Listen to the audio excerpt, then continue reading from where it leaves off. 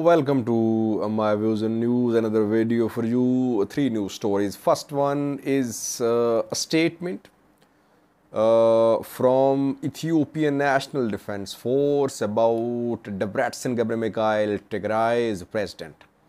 Secondly, ENDF, Amhara forces and militias are trying to advance towards quorum. In previous videos, I spoke about ENDF and Amhara forces advanced towards Alamata from Wollo. And I told you that Vaja, Jarota were front lines on Tigray-Amhara border. From another direction, ENDF and Amhara forces and militias are trying to enter southern Tigray. Thirdly, viewers, a new story from Sodo, which is main city in Wolaita, where a demonstration was held today condemning Tigray People Liberation Front. Why is that in Wolaita this protest against TPLF was held? Are there some factions in Wolaita which support Tigray People Liberation Front, which are against the involvement of Wolaita people in the war against Tigray? Firstly, viewers, Debretsion Tigray's president, for the past 2 days, several news outlets, activists and analysts, journalists have been claiming that Debretsion Tigray's president, has been captured by Ethiopian army.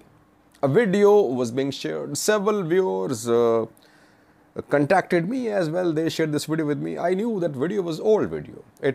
I saw it last year as well. So it wasn't worth a new story for me. But people kept on claiming. There were so many and so frequent news stories about Debretsion's arrest by Ethiopian government forces that Ethiopian National Defense Force today had to release a statement. Ethiopian National Defense Force has denied that Debretsion has been captured by Ethiopian army. Tigray president has not been captured by Ethiopian army, confirmed by Ethiopian National Defense Force today. Secondly, ENDF today claimed in the statement that this propaganda was being launched by TPLF itself. And TPLF wanted to confuse the people of Ethiopia. Well, it wasn't launched by TPLF. Pro-Ethiopian government, activists, analysts and news sources shared this news. Old video was shared. So it wasn't started by Tigray. That I know very much clearly. Secondly, question is, you people might have watched as well the news sources which broke this news. Will they make corrections? All day, I know lots of news channels, YouTube channels, accounts, social media accounts, all day they share false information. People blindly believe the information without questioning them. Now, when ENDF has made a correction, will these news outlets apologize for disinformation which they spread? Viewers, whatever your loyalties are, challenge these news sources, activists and journalists. Whenever they don't speak the truth, question them, challenge them. Otherwise, they'll keep on spreading propaganda. You will be victims of the propaganda. So you have a right as a viewer, as a reader, to know the truth. It is the responsibility of those who are sharing information, influencers, news outlets, journalists, to share factual news stories. If they are sharing false information, it is your right to question them, to question their credibility. If you don't question, if you blindly follow them, they'll keep on misguiding you. Secondly, viewers, Ethiopian Federal and Amhara regional forces are trying to enter southern Tigray from two directions. In some previous videos, we spoke about ENDF and Amhara advance into southern Tigray from Wallo. Tigray forces retreated from Wallo a few days ago, from Gobie, Kobo Robit, Kobo. Tigray forces had to retreat. And after that, ENDF and Amhara forces, they followed Tigray forces. They tried to enter southern Tigray from Wallo, and they entered. Fighting was being reported near Vaja, and in Jirota, which are on Tigray-Amhara border, southern Tigray-Amhara border. So one direction from which Ethiopian forces are trying to enter southern Tigray is Wallo, Alamata side. Second direction is Waghimra, Koram side. There is a main road which links Koram with Waghimra. The road touches Sikota Lalibela road. The road passes through mountains and it's difficult to move along this road if other side is in control of mountains to the east and west of the road, to the right and left of the road, you can say. And reportedly, Ethiopian Federal Forces, Amhara regional forces, they are trying to enter southern Tigray from Waghimra. Fighting is being reported in Zata. Zata is on Waghimra southern Tigray border. ENDF and Amhara forces, they entered Zata reportedly Zata a few hours ago. But Zata to Koram advance, it's a difficult task.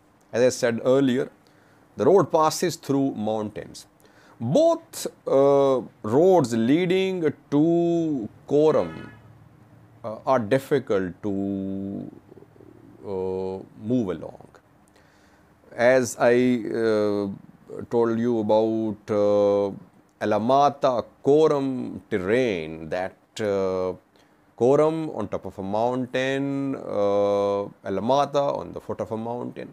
So it's difficult to reach Koram from Alamata. Same is the case if you want to reach Koram from western side. Here the road passes through mountains. So if the other side is in control of the mountainous areas, it would be difficult for the attackers to move along the road from Waghimra towards Koram. But reportedly, from the two sides, Ethiopian Federal and Amhara regional forces are trying to enter southern Tigray. By the way, if I remember correctly, in the first phase of this war, in November 2020, when ENDF and Amhara forces, EDF captured entire Tigray, not entire Tigray, all main towns of Tigray. Back then, main breakthrough came from western side. They captured Humera first. Then they moved towards Shire. So their main breakthrough back then was not from southern Tigray side. It was from western Tigray side and from Eritrea side towards Shire. So that is why it is difficult to capture southern Tigray from Wallo. Let's see, so far two directional offensive towards southern Tigray from Waghimra and from Wallo is underway. Thirdly, viewers, Wolaita people are protesting against TPLF. Wolaita is in SNNPR, home to Wolaita people who have been struggling for a separate regional state for years. When TPLF was in power in Addis Ababa in the form of EPRDF alliance, back then Wolaitas were struggling, but they could not get a separate regional state. Wolaitas were imprisoned back then, their activists. Some were pro-government, some were anti-government. Then came PM Abiy's government. Southwest region was created. Wolaita was not given a separate regional state status. And now another regional state is under consideration. Again, there is no consideration, there is no plan under consideration regarding creation of a Wolaita regional state. In Sodo, Wolaita city, in Sodo city, Wolaita zone, we have seen demonstrations. And some Wolaita activists were put in prison a few weeks ago before the start of this war, because they were rejecting creation of a new regional state in SNNPR without the creation of Wolaita separate regional state of Ethiopia. So there are some factions in Wolaita which are pro-TPLF. And there is anti-government sentiment as well in Wolaita. And some factions have been speaking against the involvement of Wolaitas in the war ongoing in northern Ethiopia. That is why government is launching protests. Government is trying to rally support for this war in Wolaita by involving people. So protest was held in Sodo, Sodo city of Wolaita. Government-backed demonstrations where protesters chanted slogans against TPLF, and they accused TPLF of starting the war, of endangering the lives of Tigrayans. But it was a government-backed protest in Sodo, Wolaita. That is what we learned from the ground. Thanks for watching.